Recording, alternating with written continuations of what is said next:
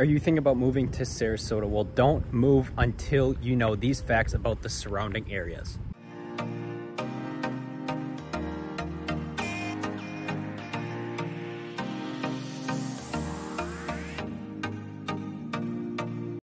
Before we dive into anything here, if you haven't yet, please give this channel a subscribe, as well as give this video a thumbs up if you haven't already yet. So without further ado, let's jump in and let's show you the surrounding areas of Sarasota and what you need to know before you make the move.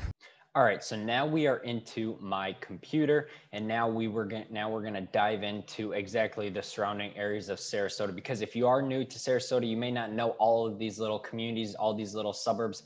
And so this video will help you get a better idea of what is Sarasota all about and things like that. So we're gonna first start out with the heart of Sarasota itself. We're gonna start with downtown Sarasota, which is, I'm gonna draw a little circle here for everyone, which is right here. This is downtown Sarasota, right there.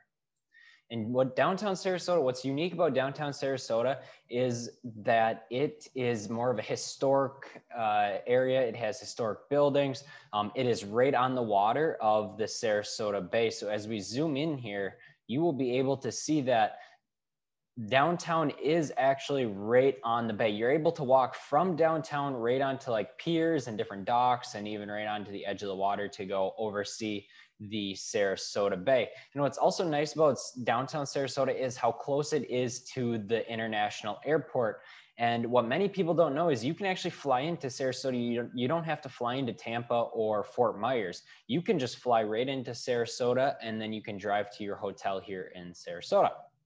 And the other nice thing about downtown Sarasota is that it's so close of a drive to St. Armand's Circle. And what I like about St. Armand's Circle, and it's just basically this small, island that has like boutique shops. It's a big shopping area. I know COVID hit it pretty hard, but now it's starting to come back. There's a lot of shops, a lot of different restaurants. Shore is like my favorite restaurant to go to.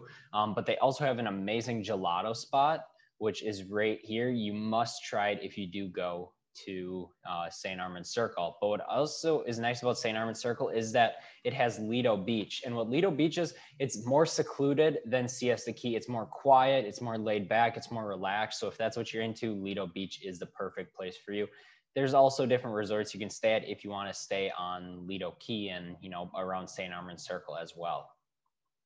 But the downside to living in Sarasota is that it's really congested and it takes a lot longer to get to places. Like for example, it takes like 15 minutes to get from downtown Sarasota to the airport, even though it may only be like 3 to 5 miles, but that's just with all the traffic and things like that. It's gonna be, what you can say or what a good guess would be if something's like 5 miles away, it usually takes double that in minutes. So if it's 5 miles, it'd be 10-minute drive. And as we're gonna start north, since we all know now where Sarasota is. It's this big area right here. We're gonna go north and start in Bradenton. Now, Bradenton is comprised of like West Bradenton, South Bradenton, East Bradenton, North Bradenton. And Bradenton as a whole is known to be more congested. It's very more tightly packed in there.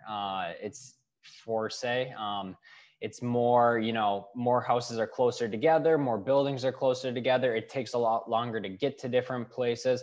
Like from the airport to, let's say right here, it's about a 25 minute drive, I would say, just to get to here to there. And it's only like 10 miles away.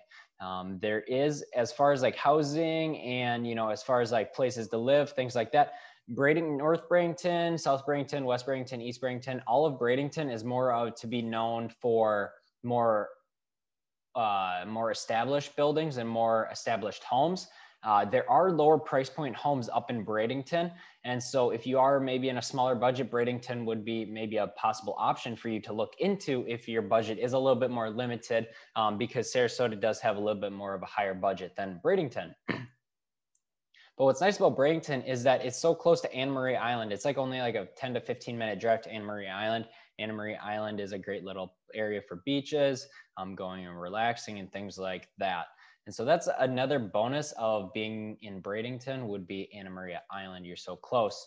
And then if we go to the east, we're going to hit Lakewood Ranch. So if you guys don't know what Lakewood Ranch is a master plan community here in Sarasota and is one of the first master plan communities in the area.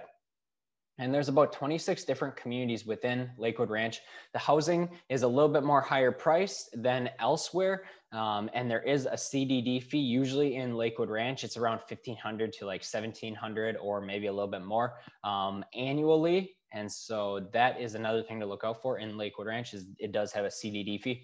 And if you're looking for drive times, if you live in Lakewood Ranch, it's going to be a little bit more clustered in Lakewood Ranch. So if you live up in here and you're trying to get down to here, it's probably going to be about a 20-minute drive just because you're driving through so much residential area.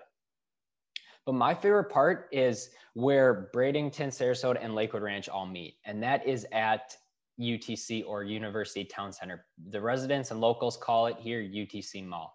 And what's nice about UTC Mall, it's a huge 2-level mall. It has a bunch of shops, boutiques, restaurants, and things like that, as well as it's not really attached, but it's detached. It's Blaze Pizza, Target, Best Buy, and also Whole Foods is nearby. So this is basically a major hub for anyone in the area to go shopping and get all their, shopping needs done there. As well as there is plenty of golf courses around here. We have University Park, then we have Legacy Golf Club, and then we have Rosedale up there as well, Golf Club. And then we also have the Lakewood Ranch Community Club, which is a very exclusive or, club for people that live in Lakewood Ranch, specifically residents of Lakewood Ranch. So now we're gonna move south.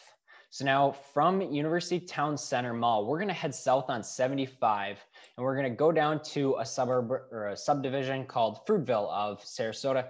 It is also another place where you can buy homes. As you can see here from the map, there's plenty of housing options as well. These housing options may be a little bit more, they're closer together. They're smaller homes, which means they're a little bit less, expensive. So that maybe fit into your budget if that's what you're, looking for in Sarasota. What's nice about this area is that it's next to the Big Cat Sanctuary, which hosts like a bunch of tigers, lions. It's a fun little exhibit to go check out. And what's a nice little hidden gem in Sarasota is Rothenbach Park.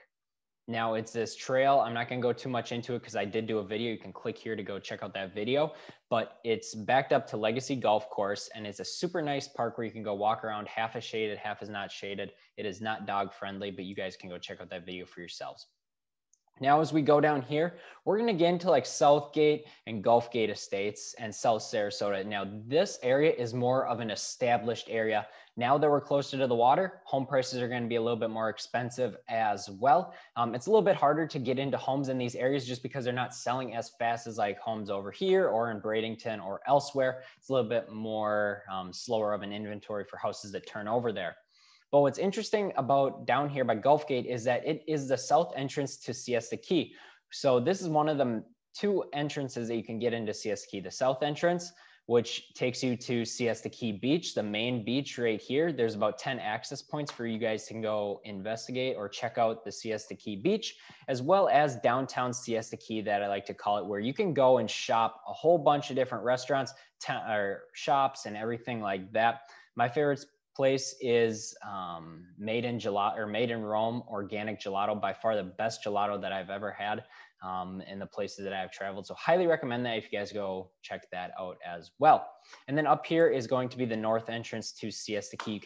You can just enter that if you go down to south, or if you come from downtown Sarasota, you can take the north entrance and go down Siesta Key that way. Now, as we go down to here, we're going to run into Palmer Ranch. And Palmer Ranch is known to have more expensive homes, more nicer homes, they're newer homes, I should say. More new communities, more new developments are coming into Palmer Ranch, but they are a little bit more of a higher price range. And then as we get down, keep going south, we're going to run into like Osprey, Vamo, Nokomis, and places like this. And basically, I like to clump Vamo and Osprey together. It's just more of a residential, laid back, more lifestyle. There's not as much shopping or not as much entertainment in these areas. It's more dedicated for like communities and just housing in general. And then as we keep going down, we're going to run into one of our many state parks we have here. Oscar Schur State Park is just a small little state park that we have. Mayaca State Park is over here, hence why there's not many houses back here. And if you can take two ways to get to Venice from Sarasota, you can take South Tamiami Trail, or you can take I-75 and then hit 681 down. Either way, it's your choice. Both routes are just as fast as each other. So now we're going to get into Nokomis, which is just north of Venice, and Nokomis is just similar to Vamo, Osprey. It's more of, you know, communities, more of housing and things like that, less things to do. Now, if we get into Venice, it's going to have downtown Venice, which is where all these blue location pads are. And downtown Venice is rather cool because if you go down there and check it out, you can just walk down, you can see all the historic buildings that are there. You can check out all like the history that was made in Venice. You can tell it's a well-established community, and you can even grab a scoop of ice cream at one of the local ice cream shops and head down and walk to the Venice beach and just walk the Venice beach as well. Now I'm gonna show you another area that is just up and coming and is just starting. They just planned it out and they're starting to break ground. It is called Welland Park. I'm soon gonna be doing a video on Welland Park, but it is a master plan community just like Lakewood Ranch is. However, what the builders and developers say is that Welland Park is going to be the next Lakewood Ranch. However, Lakewood Ranch has its issues, and so Welland Park is there to fix Lakewood Ranch's issues and make it that much better of a community. And there's going to be about 7 different builders in this area, and Welland Park is right here. And this is where 7 different builders, like I said, are going to come in, build communities. There's going to be shopping involved. There's going to be pools involved. There's going to be a whole entire community, like just like Lakewood Ranch, but it's going to be on the south end down towards Venice.